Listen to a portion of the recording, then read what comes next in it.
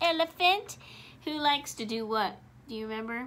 He likes to play tricks and jokes, doesn't he? That Elmer, you never know what he's up to, right? Well, today we have another Elmer story, and I'm going to show you the cover of this book because you're going to see another elephant on the cover of this book that looks a little like Elmer, a little different, but a little the same. Oh, you see that? Look, there's Elmer, and there's another elephant that looks kind of like Elmer because he's patchwork like Elmer, but he's not a rainbow patchwork. He's a black and white patchwork elephant, and his name, girls, is Wilbur. So the name of our story today is Elmer and Wilbur. And of course, the author is David McKee, okay? Now we're gonna find out what kind of trick Elmer and Wilbur have got up their sleeves today. You wanna find out? I bet you do. And let's start our story, Elmer and Wilbur by David McKee. Elmer the patchwork elephant was waiting for his cousin Wilbur, who was coming to visit. He's late, said Elmer. Maybe he's lost. Let's go look for him. All right, so they're gonna go find Wilbur. Where is Wilbur? What does Wilbur look like? Asked an elephant. Wait and see, chuckled Elmer. But be careful. Wilbur likes to play tricks, especially with his voice. He's a ventriloquist. That's a big word, girls. Can you say ventriloquist? Ventriloquist. It means they play tricks with their voices, make them sound like somebody else. He can make his voice sound as if it's coming from a different place than where he is, from anywhere. This is fun, said an elephant as they started to search. It's kind of like hide and seek. Do you see Wilbur anywhere, girls? I don't see Wilbur either. Where is he? Suddenly they heard, Yo-ho, Elmer, I'm over here. And they rushed to where the voice came from. Looking for me? Asked a rather surprised tiger. Sorry, said Elmer. We thought you were my cousin. Very funny, Elmer, said the tiger. Maybe that's your cousin I hear shouting. Wait, do you see Elmer? Do you see Wilbur? I don't see Wilbur. Help, called the voice. Help, I've fallen into the pond. He has. I can see him, said an elephant. Silly, said Elmer. That's your own reflection. Keep looking. He's near, but not where his voice is.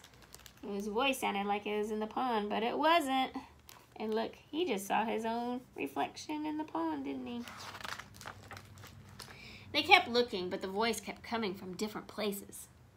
Here I am, it called, or boo, to make them jump. It even came from down a rabbit hole. Elephants can't fit down a rabbit hole.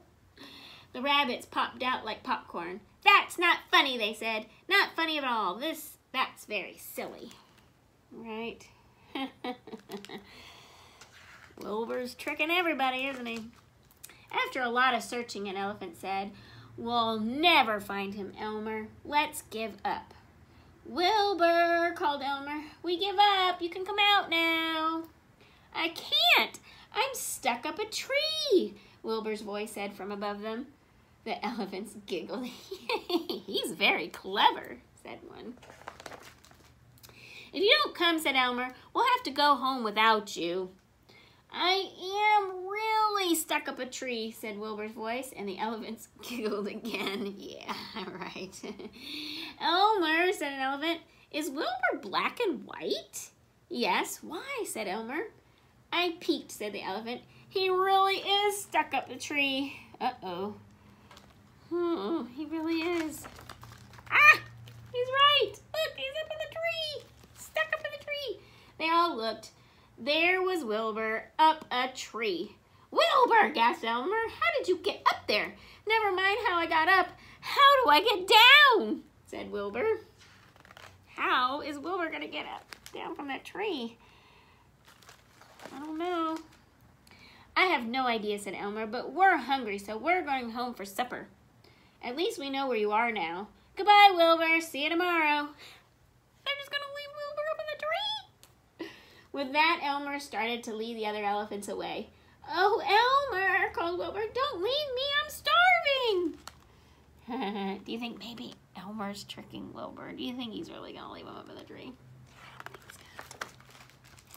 Ha ha, I was just teasing, laughed Elmer, turning back to Wilbur.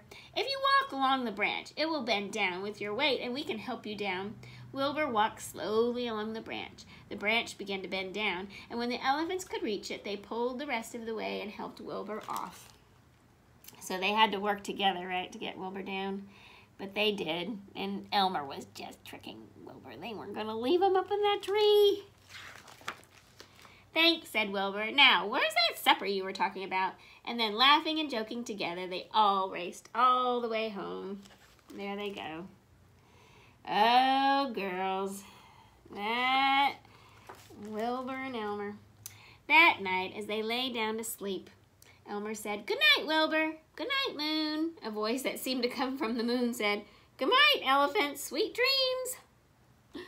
Elmer smiled and whispered, "Wilbur, how did you get up that tree?" But Wilbur was already fast asleep. That's a great question. How did Wilbur get up that tree?